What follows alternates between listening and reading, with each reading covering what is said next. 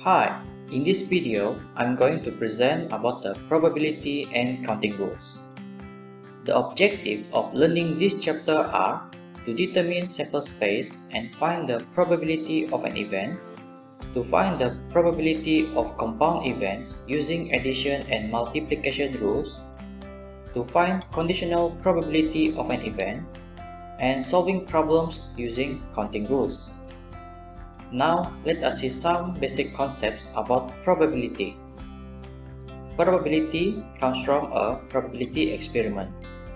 Probability experiment is a chance process that leads to well-defined result called outcomes. So, outcome is the result of a single trial of a probability experiment. If we have a list of outcomes, then we have an event. The sample space is the set of all possible outcomes of a probability experiment. Now, let us see the example. If we have an experiment about toss one coin, the possible outcomes can be either head or tail. Therefore, the sample space head and tail. For roll a die, the possible outcomes can be from 1 until 6. So the sample space 1, 2, 3, 4, 5, and 6. And then, to answer a true or false question, the possible outcomes can be true or false. So the sample space true and false. And lastly, for the experiment about tossing two coins, the possible outcomes can be head-head, tail-tail, head-tail, or tail-head. Now, let us see example 1. Find the sample space for rolling two dice. We know that a die has 6 faces, therefore we have 6 outcomes for one die. For 2 dice consists of 36 faces, therefore the possible outcomes must be 36. So to list all of them, we need to use a table. So the table that represents the sample space for this event could be like this. So this is the possible outcomes for die 1 and this is the possible outcomes for die 2. So all the numbers inside this table represent the combination of the outcomes from die 1 and die 2. Example 2. Find the sample space for the gender of the children if a family has 3 children. So we use B for boy, G for girl. For this event, we can use tree diagram or listing or both. So I show you. So for tree diagram, we consider this one as the first level. So the first level, we find the outcomes for the first child, so B or G. For the second level, we consider the outcomes for the second children, also B or G and B or G for here. And the third one, we consider the third child. So to find the outcomes for 3 children, we need to list all of the alphabet based on each line. So for the first line, we have BBB, so this is the outcome. So if we list all of them, we have 8 outcomes. So this is the sample space for the gender of the children if a family has 3 children. So let's say we need to find the sample space for the gender of the children if that family has 4 children. You just need to extend for the next level. So we will have another branch. So the outcomes will be 2 to the power of 4. That means we will have 16 possible outcomes. The formula for classical probability. The probability of any event E is the number of outcomes divided by the total number of outcomes in the sample space. So this is the notation. So P represents the probability and E for the event. So NE is the number of outcomes in E and NS represents the number of outcomes in sample space. I show you the example. Example 3.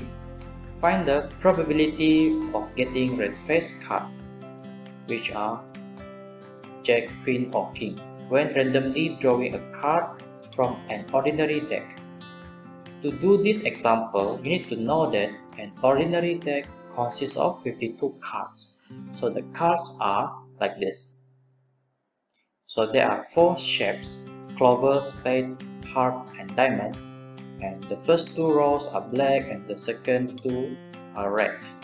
To find the red face card, which is Jack, Queen and King, Heart or Diamond, so we have 6 cards over here. So the probability would be 6 divided by the total, which is 52. And we simplify it, we get 3/26. Another example, if a family has 3 children, find the probability that exactly 2 of the 3 children are girls. To do this, we need to refer back to our previous tree diagram for the gender of the children. So this one. Now we refer to the possible outcomes. To find the probability that exactly 2 of the 3 children are girls, we refer to BGG, GPG and GGB. So we have 3. So the probability for this example will be 3 divided by 8. From the examples, you need to know some probability rules.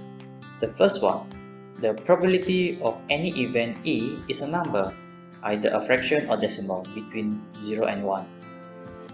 And then the sum of the probabilities of all outcomes must be equals to 1. If the event cannot occur, the probability is 0, and if the event is certain, then the probability is 1. You need to know that the number of the probability represents the certainty of an event to occur.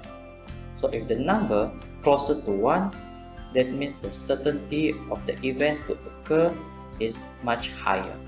Complement of an event E is the set of outcomes in the sample space that are not included in the outcomes of event E. So this is the notation we read as E bar. The rule for complementary events. The probability of E bar equals to 1 minus probability of E. The probability of E equals to 1 minus probability of E bar. That means the total must be always equals to 1. If we have this universal set with this circle represent the probability of E, then the probability of E bar will be the area outside the circle. Now let us see this example. In a study, it was found that 23% of the people surveyed said that vanilla was their favorite flavor of ice cream. If a person is selected at random, find the probability that the person's favorite flavor of ice cream is not vanilla.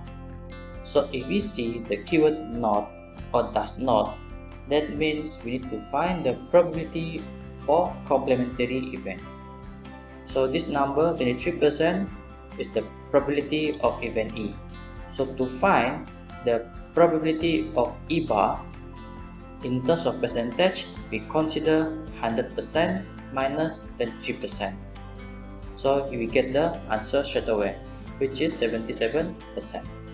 If we have a frequency distribution, we can also extract the probability of an event using this formula.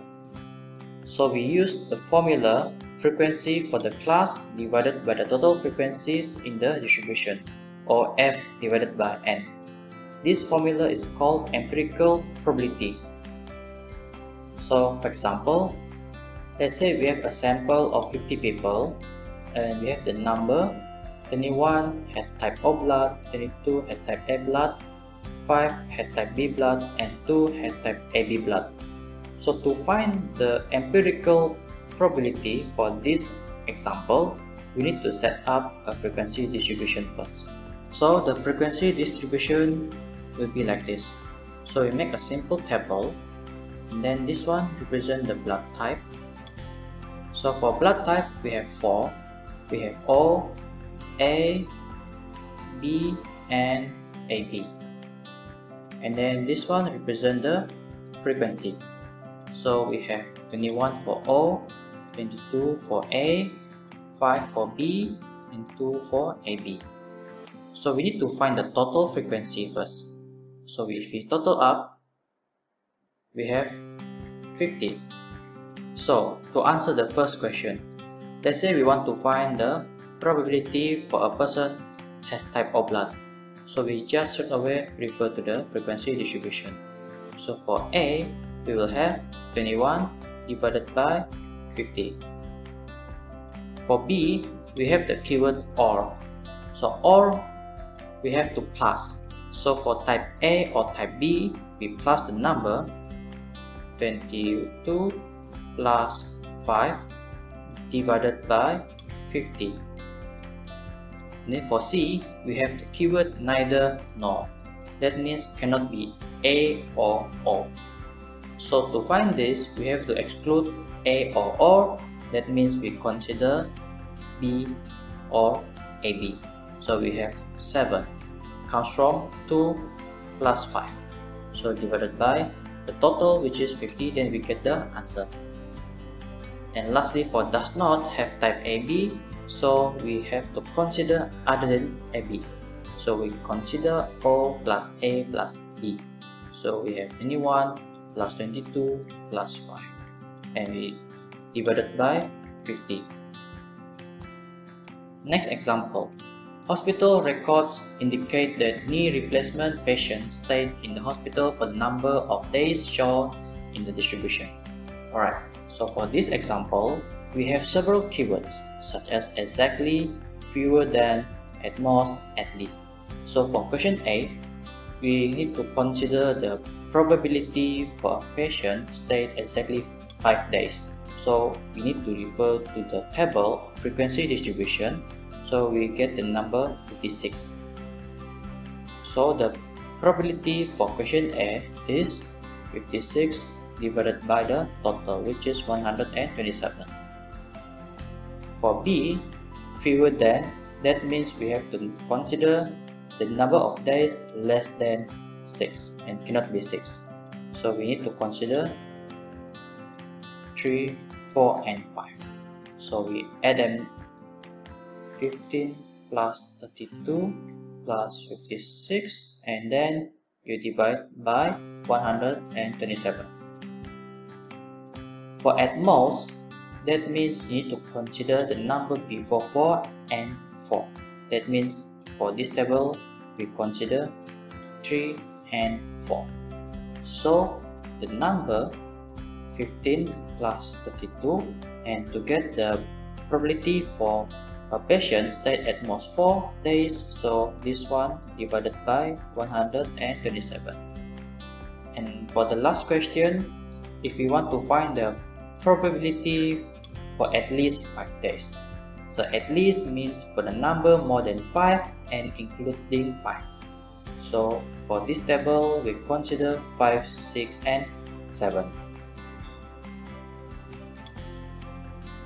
So we plus 56, 19 and 5, and then divided by the total 127. And that's the solution for example 7.